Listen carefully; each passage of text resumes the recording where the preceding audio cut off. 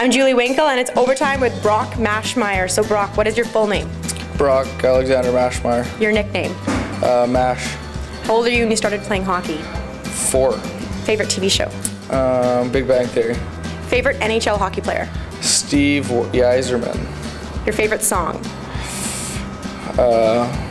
I don't know. Last movie you saw? Sherlock Holmes. Who would play you in a movie? Brad Pitt. Okay. Best dressed player on the Oil Barons? Carson Cooper. Funniest guy on the team? Drew McLaughlin. How do you psych yourself up for a big game? Just listening to some music before the game with my headset on. Favorite sport other than hockey? Baseball. Do you have any pets?